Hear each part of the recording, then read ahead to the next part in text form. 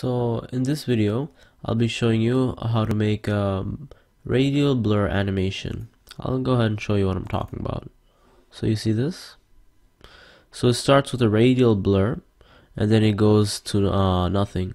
I'll go ahead and show you how to do that. So right now I have a composite shot and I have some text over a nice picture that I've photoshopped. So there's a effect called radial blur, and what this does is from the center out it blurs the whatever you have, whether it be a text or image, in a circular manner.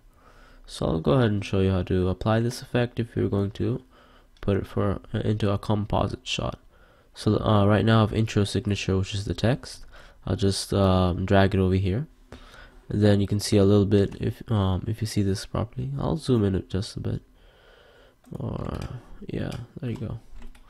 Another thing, if you want to drag this around without actually dragging the the text and the picture, you use this particular button. Anyways, so you can see that there's a little blur over here and over here, and you can control this blur. If you go down, left click this caret, you have some options here. You have a center option, you have a position option, and this allows you to control the position of the center of this blur, because it blurs out into a circle. Because if you notice, most of the stuff in the center is less blurred than the stuff around. If I change the position, you'll notice that the focus of the blur also changes.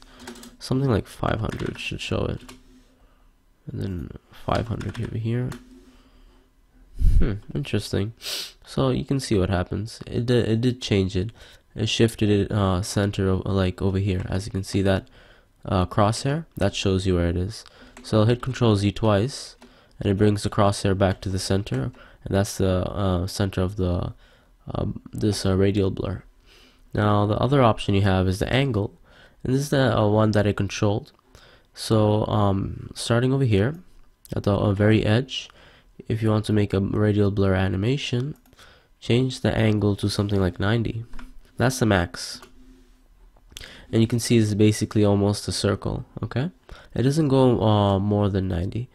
If you want to enable the keyframing for this, so left click this circle button, then drag this out however you amount of time you want to have this keyframe animation consist for, say 1 second. And now I'm gonna change this value to 0 and hit the enter key, and it becomes normal. And so if I just let this play, it animates just as I showed you before. Thank you for listening. If you have any questions, please feel free to ask me in the comments below. I'd appreciate it if you like and share this video and subscribe to my channel. Bye.